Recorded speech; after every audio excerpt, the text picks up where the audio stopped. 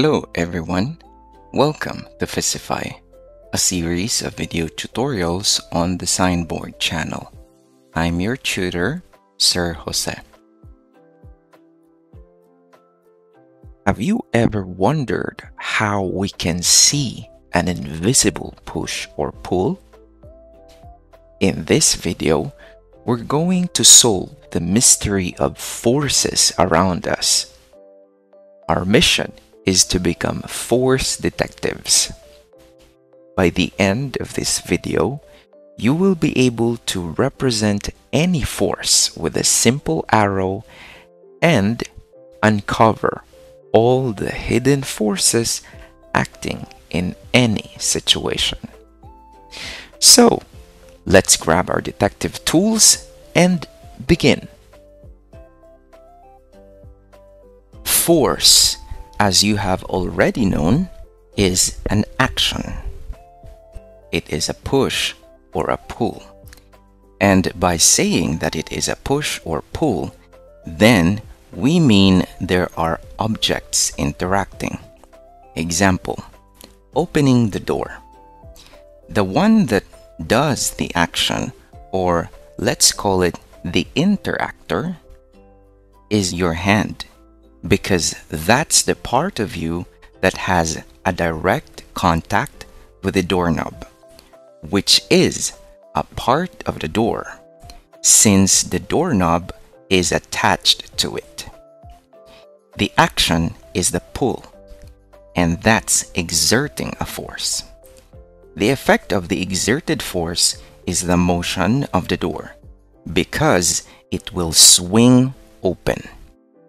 And the receiver of the force is, of course, the door. Now, how about in the situation where an object interacts with its surroundings, like the falling apples? What's the interactor here? Correct, it's the earth. The action is a gravitational pull downward. The receiver is the apple. Now, the apple has mass because it's made of matter. When gravity pulls that mass, we call that force weight. This pull causes the apple to fall faster and faster. This change in speed is what we call acceleration. On Earth, this acceleration due to gravity, or in other words, because of gravity, is about 9.8 meters per second squared. This is always directed downward. We'll explore that more in a future video. But for now, just remember, weight is a force and it points downward.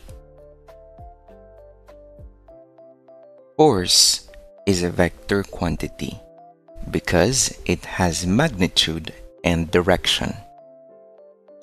Magnitude is the size or amount of the force exerted, and it is measured using the unit Newton. N is the symbol for this unit. And just a bit of information, this is in honor of Sir Isaac Newton. He has a lot of contributions in understanding the gravity, light, motion, mathematical concepts, and more.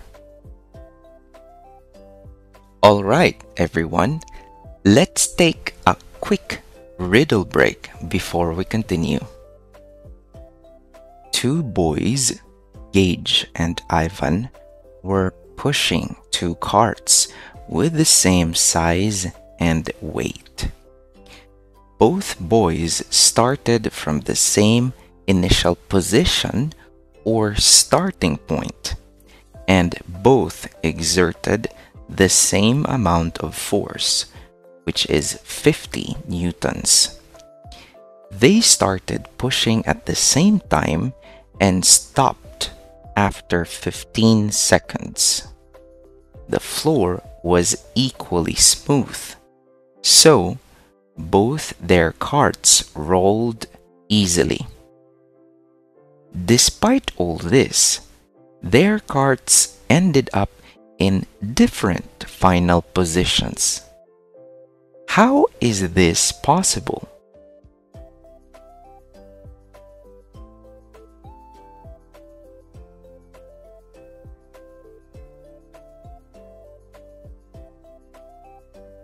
Exactly. They pushed in different directions. Let's revisit our understanding of directions.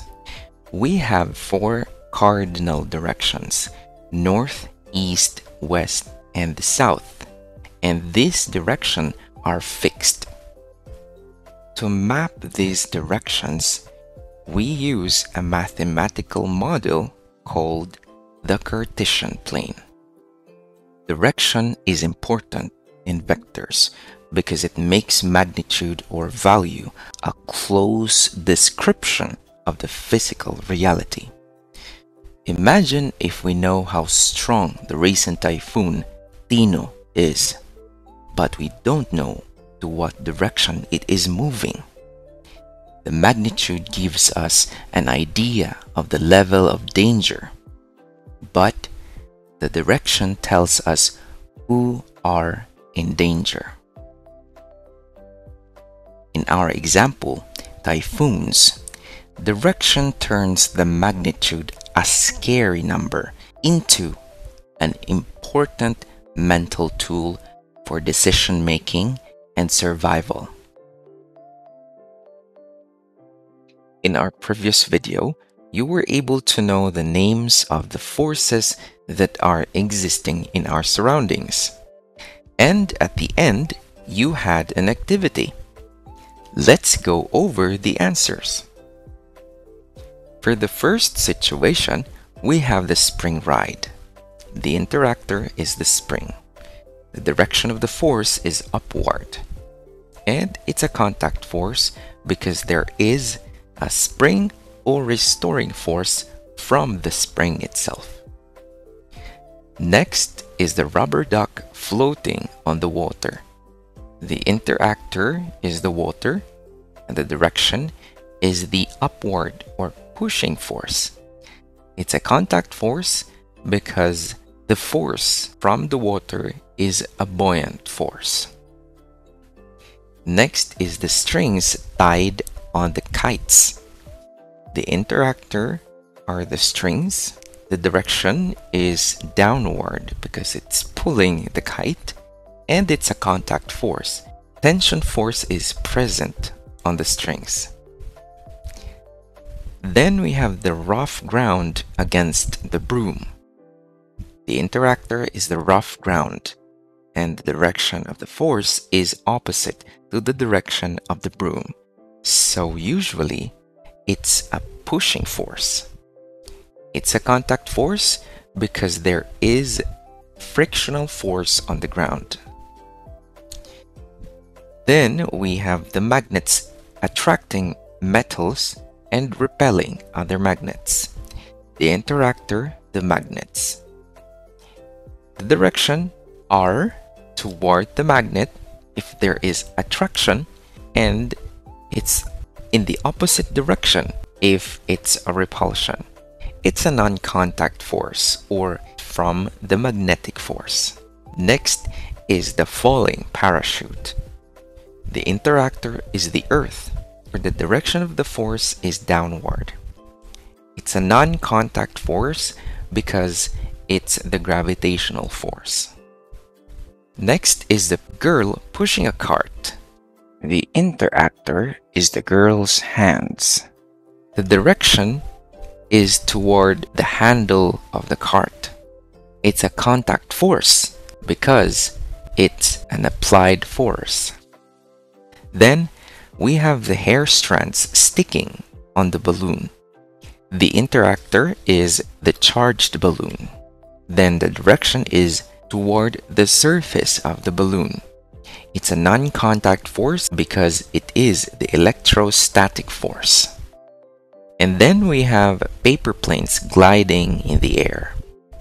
The interactor is the air. The direction is opposite to the direction of the gliding paper plane. It is the air resistance. And finally, we have the sitting position or standing. The interactor is the supporting ground. The direction of the force is upward, and it's a contact force because it's the normal force. You're doing great in identifying forces. Now, let's investigate a bit further. If you observe the situations carefully, you'll see that the objects in our activity don't just have one force acting on them. This is why I specified the source of the force, to make sure you identified the correct type. For example, in the situation sweeping the floor, I said the source was the rough ground. So, the force was friction. But what if the source was the hand? Then the force would be an applied force. Also, the broom has weight due to gravity pulling it down, and the ground supports it with an upward normal force. Note that all four of these forces are acting on the same object, the broom. To illustrate how these forces act on a single object, we used our visual model, the arrows. But as you can see, it looks messy. This is where we use our conceptual model, the free body diagram. We represent the object as a simple dot and draw all force vectors originating from that dot using the Cartesian plane to define their directions. Let's have a simpler example. The standing girl.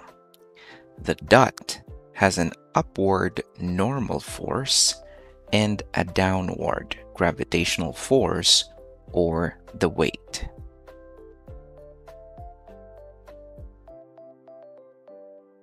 Now it's your turn. Download the free activity sheet from the link in the comment section to practice your detective skills. You see, in reality, multiple forces act on every object. We can't see these forces directly, so we use arrows and the Cartesian plane in a free body diagram to visualize and analyze them. So let's have a recap of the things that you learned from this video. First, force is a vector, so it needs magnitude and direction. We represent it with an arrow. Multiple interactors mean multiple forces on one object. And the Cartesian plane is our map to make sense of the forces.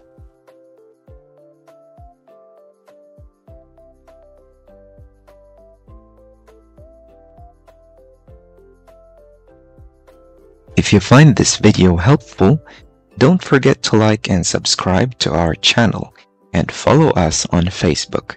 See you in the next part of our video tutorials.